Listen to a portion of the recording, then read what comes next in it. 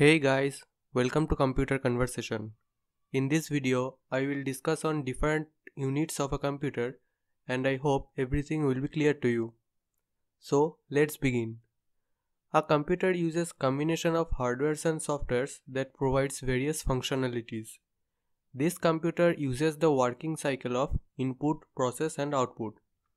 For this cycle to occur properly, there are different basic units within a computer as shown here in the diagram. The units are input unit, arithmetic logic unit, control unit, memory unit and output unit.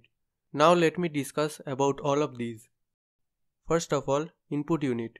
This unit comprises of devices that are used to take in inputs. These devices are attached to the computer. They take in input and convert the data to binary form that the computer understands, and the data is then either stored for later use or processed by the CPU. Some examples are keyboard, mouse, joystick, scanner, etc. Now the central processing unit.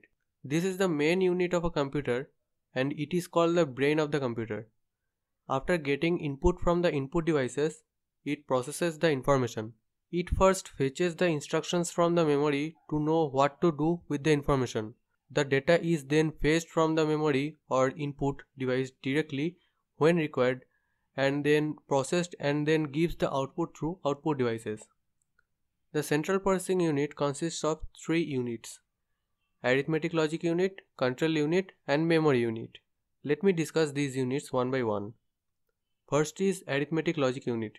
As the name suggests, this unit within the CPU performs arithmetic and logical operations on data. Mathematical operation includes addition, subtraction, division and multiplication. Logical operation or decision includes comparison of two values, that is greater or less, checking equality of two values, etc. Next is control unit. This is one of the main units within the CPU. It controls the data flow inside and outside the CPU and also controls the operations of ALU, memories and registers. It also carries out instructions.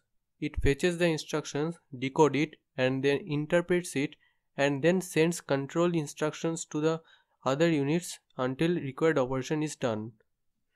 Last unit within the CPU is the memory unit. This is the unit that is attached to the CPU and is called the internal memory. The memory is used to store data and instructions. These memories are divided into several storage locations that stores data or instructions.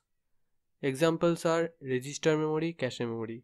For more details about the memory, please go to the video as shown in the I button above. Finally, let's know about the output unit. This unit consists of devices that gives output. These units are also attached to the computer. After data is processed, the result is given or shown through the output unit. The binary form of the data is converted to human understandable form.